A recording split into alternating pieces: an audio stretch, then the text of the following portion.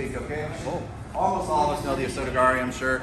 We're going to review the Osoto gari. We're going to add the armbar at the end, okay? We'll start first from 50-50 judo grips. He's got me, my collar, I've got his collar.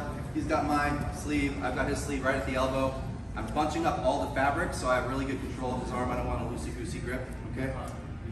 So for the Osoto gari, we're going to step our foot on the side where I have his sleeve out next to his foot. And I want to elevate the elbow and pull him into me, okay? If I don't elevate the elbow when I go to step, he's just going to stiff arm me, and I'm not going to get there. Got to elevate the elbow to bend that elbow so that he can't stop my forward advance. And I'm pulling him onto this foot so that when I sweep him, he goes over, okay? So you're going to do 1, 2, all right? 3. So this leg comes through, and you're sweeping it inside, pointing your toe inside so it shortens the leg, hooking behind his thigh, and elevating his thigh with your thigh. So no one there, no one there. It looks like this. Okay. I'll do it real quick here. So you're gonna do 2 practice entries like this. 1, see I'm shifting his weight onto this foot, and then on the 3rd one, okay, great fall, that was good.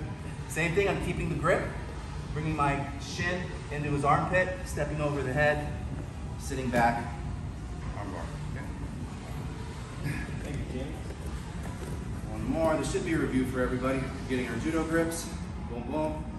Okay, we're doing 2 practice entries. 1, see how I'm bending his weight onto that leg. And on the 3rd one,